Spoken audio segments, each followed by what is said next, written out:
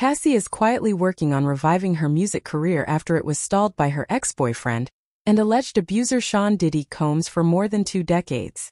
Disgraced rapper Combs, 54, is currently behind bars after he was charged with a host of sex trafficking and racketeering offenses following his September 16 arrest.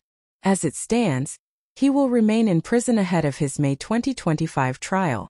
Me and You singer Cassie, 38, played a pivotal role in Combs' downfall after she accused him of repeated physical abuse and rape in a bombshell $30 million lawsuit last November.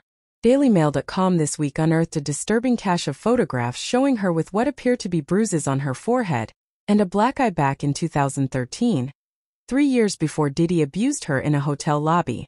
She is now turning her attention to a musical comeback, with the mother of 2 recently registering a new song and weighing up whether to drop tracks from her vault of unreleased music. Cassie is considering making a comeback to music now that Diddy is behind bars and some of the executives who were his lackeys are resigning, a source exclusively told DailyMail.com. She couldn't have imagined her career would have been stalled in the way it was when her first album came out, but she has so many unreleased records that she wants to release if the timing and business is right. They added. Her collaborators have been informed of this, so the royalty splits have been agreed.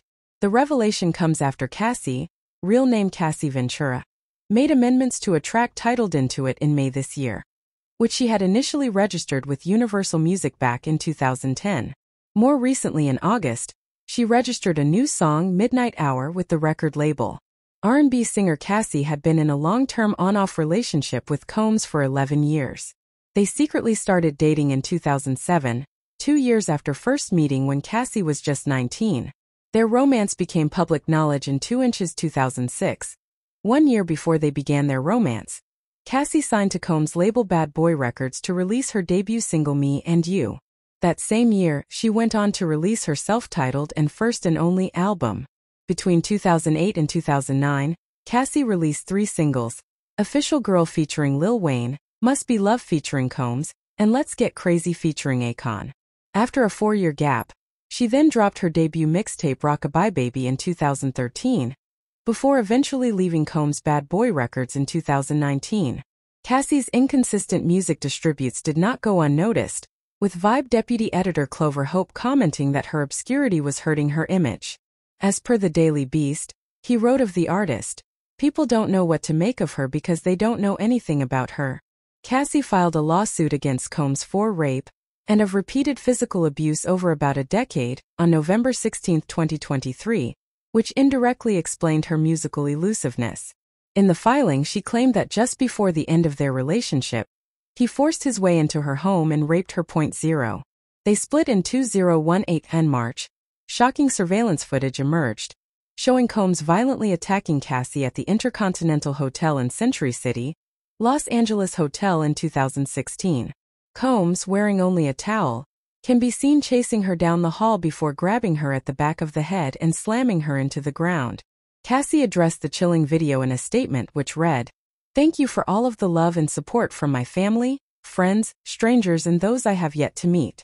The outpouring of love has created a place for my younger self to settle and feel safe now. But this is only the beginning. Domestic violence is the issue. It broke me down to someone I never thought I would become.